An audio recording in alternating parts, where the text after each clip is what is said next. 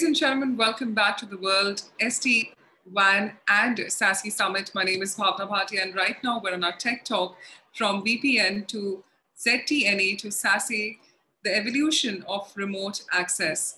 Well, right now we're joined by Boaz Avigad, Cato Networks Director, Product Marketing. Well, Boaz has more than 15 years of product leadership experience. His expertise is in networking and security space, where he has led product management, go-to-market, and strategic planning, and successfully introduced numerous products and services to the global market. Well, with this, I humbly invite now Boaz on your screen and stage. Boaz, with this, the stage and screen is all yours. It's an absolute delight to have you today. Thank you very much, Bhavana. It's great to be here.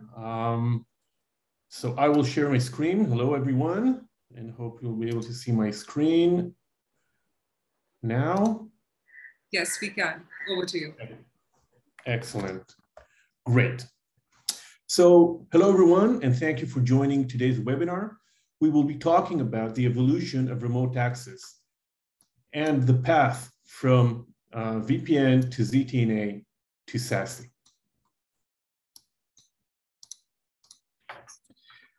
VPNs have been the go-to technology for remote access for the last 25 years. When the COVID pandemic hit and the entire industry shifted to working from home, it was clear that there is a need for a better solution. Enterprises started adopting remote access solutions, such as software-defined perimeter, SDP, and zero trust network access, ZTNA. The next phase in the evolution is believed to be the Secure Access Service Edge, or SASE. SASE isn't a replacement of SDP or ZTNA, but rather a new architecture which converges remote access into a wider, more holistic approach. But let's get started in the beginning. What's wrong with VPNs? VPNs use a castle and moat approach, where an authenticated user is granted access to the entire data center. If, for example, Enterprise Application 1, EA1, in our chart here, is an internal HR department application, and John works for R&D, we don't want to enable John to access it. Secondly, VPNs don't differentiate between user types. For example, direct employees, contract workers, suppliers, and so on. We would like to limit contract workers, for example, to a need to access only policy. Third, the shift to cloud. Organizations are increasingly migrating their applications to cloud platforms, such as AWS and Azure. Since VPNs are typically deployed at the ingress point to the data center, the only way we're able to authenticate remote users is by backhauling their traffic to the data center, and only then forward it to the cloud application. This adds latency, which impacts application performance and turns the VPN into a bottleneck. Fourth, and no limitation of VPNs is that they don't scale well. They require VPN concentrators, which don't aggregate efficiently and can become very costly. So how do we address these limitations? The need for a remote access solution, which addresses the shortcomings of VPNs, urged the industry to produce solutions such as the SDP. The SDP framework was developed by the Cloud Security Alliance with the goal of controlling access to resources based on identity. The zero trust concept was developed by Forrester Research, and remote access solutions which rely on zero trust are referred to as zero trust network access, or ZTNA. For the purpose of this discussion, we will use these terms interchangeably. The concept of identity and context has several aspects to it, such as user type. Is it an employee, contract worker, supplier, and so on? For internal employees, there are also several options for segmenting them, such as by department, HR, sales, by geolocation, and other criteria. Identity also depends on the client type. Is it laptop, mobile, and location type? Is the user connecting from the branch office or from a remote location? Time-based restrictions may also be defined, such as working hours only and only during the work week. Each application has an explicit definition of which users may access it. When a user wishes to access an application, it first reaches the SDP controller. The SDP controller is responsible for authenticating the user, and then, based on the established user's identity and context and the application's defined access policy, decides whether to authorize access. The starting point is that no user may access any application or resource. This is where the zero trust concept comes into play. Access is granted only when the identity and context match an explicitly defined policy. This is in stark contrast to how a VPN works. An additional principle of ZTNA is that external IP addresses of applications and resources are not exposed. There is no way to access them without authenticating with the SDP controller first. SDP is a great solution for managing remote employee access. However, when we take a holistic view of an enterprise's complete access management requirements, we see that SDP is only a single component of the full solution. Let's take a look at a typical enterprise's access control flows. We need to manage access to applications in the corporate data center, as well as applications hosted in public cloud, such as AWS and Azure. SaaS applications, such as Office 365 and Salesforce, and also the public web. John, for example, our employee, sometimes works from the company's headquarters. Sometimes he works from a branch office and sometimes remotely from home. When John is working from home, he will always be routed through the SDP solution. For accessing applications in the on-prem data center, he will need to pass through the data center firewall. When accessing an app in the cloud data center, he'll be routed via the cloud firewall. And when accessing a SaaS application, he'll be routed through the CASB solution. And when accessing the public internet, he will be routed through the secure web gateway. When John is working from the headquarters of one of the branch offices, he will not be passing through the SDP. So all the access policies configured for Jack in the SDP need to be defined in other products again: the data center firewall, the cloud firewall, CASB, and secure web gateway. So we have one John, multiple products, multiple flows, multiple configurations. This is complicated, inconsistent, error-prone, and therefore unsecure. So how do we solve this complexity? We need a simple solution that is coherent, unified, and can provide secure access to any service from any user at any edge. What we need is essentially SASE. Gartner, in the Market Guide for Secure Trust Network Access, which was published last year, emphasized the importance of implementing ZTNA as part of SASE. They say that security and risk management leaders should pilot ZTNA projects as part of a SASE strategy.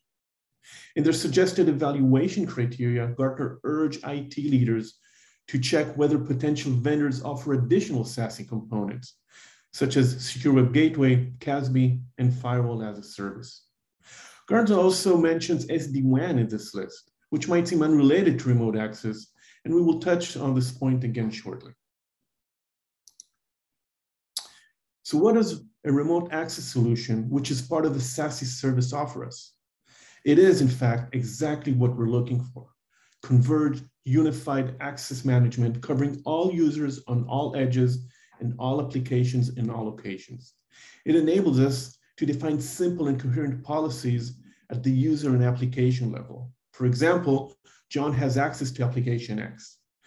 No matter where John will connect from, the office, his home, or any other location, he will be granted access to application X wherever it is deployed, at the on-prem data center, cloud data center, SaaS provider, or the public internet.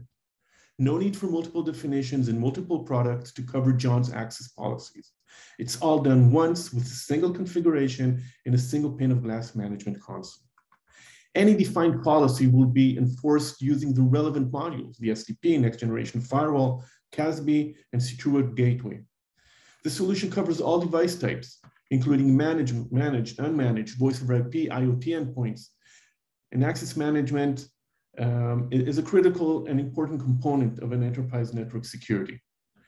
However, it is not the full solution. It is only part of the full solution that we actually need. In order to provide complete protection, we need to add advanced security capabilities, such as an intrusion prevention system, IPS, and next generation anti-malware. Beyond security, we need to also consider user experience and ensure our application's performance by using solutions such as SD-WAN and a private backbone. The digital transformation has brought new requirements for additional solutions beyond access management. SD-WAN to address the high cost, rigidity, and capacity constraints of MPLS, cloud acceleration and security to support cloud access, branch security and a global backbone for distributed locations, and network security for on-premises data centers and for protecting east-west traffic. New requirements, new products, complicated. Gartner says the solution for avoiding this high complexity is convergence. Convergence of the access modules we discussed together with networking and advanced security capabilities. In the diagram, we can see the access management modules we mentioned in red. When converged with SD-WAN and additional network security modules, enterprises can achieve the complete security coverage and optimized user experience they're looking for.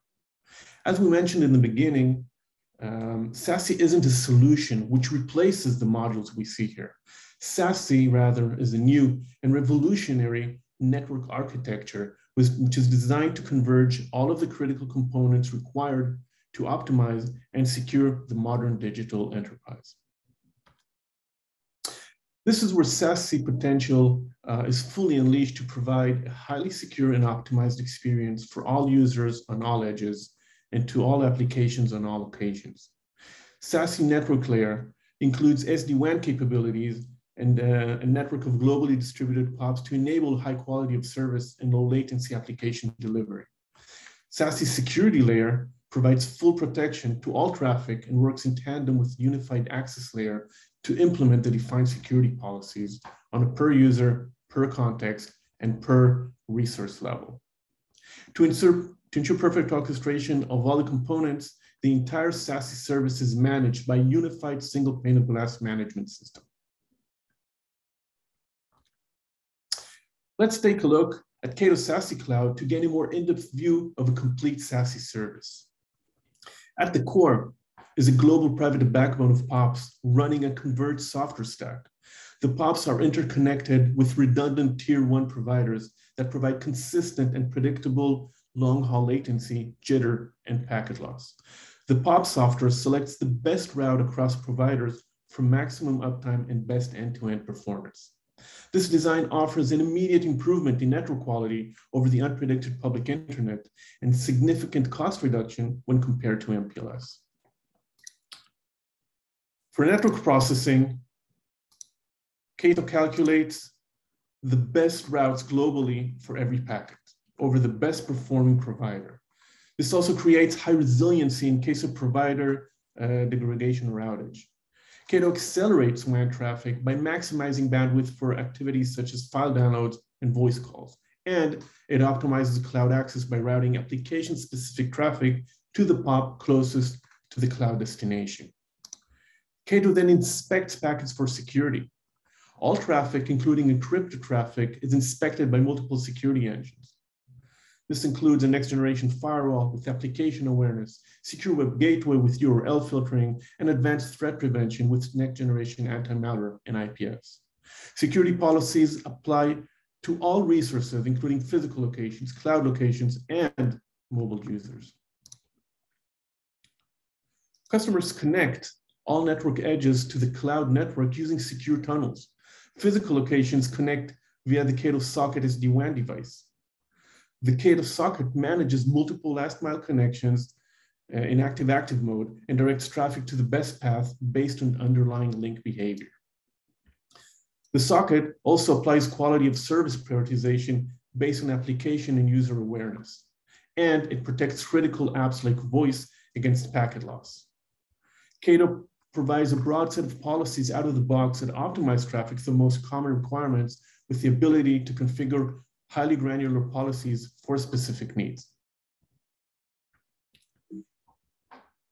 Cato sockets also support site-to-site MPLS and internet connections, so accommodating a wide range of use cases. Combining Cato's edge SD-WAN capabilities for last mile optimization with Cato's backbone middle mile optimizations allows customers to augment and replace MPLS and deliver optimal service to all locations globally. Beyond physical locations, Cato connects remote users using an SDP client or a browser to securely connect any WAN or cloud application from laptops, tablets, and smartphones. The user dynamically connects to the nearest POP as they move between different locations. The traffic is then optimized and secured and sent over the backbone to any destination. Cloud data centers are connected using an IPsec tunnel from the Cato cloud or using a Cato virtual socket. This makes the cloud data center an integral part of the network, and its traffic benefits from all the network optimization and security controls. For public cloud applications, no integration is required. Application-specific traffic from any edge is automatically detected. Traffic can be sent based on a network rule to the POP closest to the cloud instance serving their business. Finally, Cato offers full visibility and control via a flexible management model. A self-service console is available for customers to configure all policies and access detailed analytics and events. Cato and its partners can also deliver fully managed service for customers who want this. The Cato SASE Cloud was built using a modular software architecture, which enables easily adding new capabilities and ensuring the service is future-proof. So what is the way forward? Solving one problem at a time is how complexity got out of control. Taking a platform approach to your WAN transformation will address the challenges of today and prepare you for the opportunities of tomorrow. Cato, the world's first SASE platform, was built from the ground up to be the network for whatever's next. So this concludes the session. Thank you all for listening. If there are any questions, please feel free to ask and send them over. Thank you. Thank you so much, Boaz, for joining us and being a part of